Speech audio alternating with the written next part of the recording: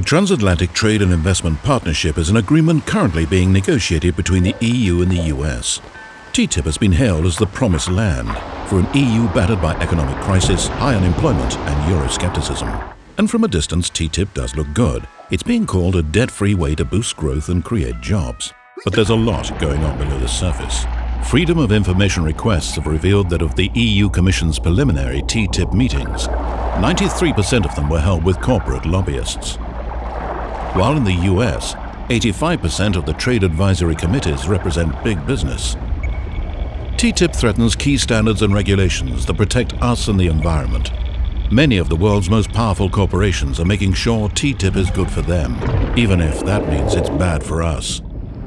The new EU Commission President wants the EU to be more transparent, yet the TTIP talks are going on behind closed doors. Citizens have no access to key documents, and there are very few ways for them to impact the talks. Even their representatives are being left in the dark. So should we just believe the hype, or should we be allowed to see the full picture? Demand full transparency in the TTIP talks. Join the fight.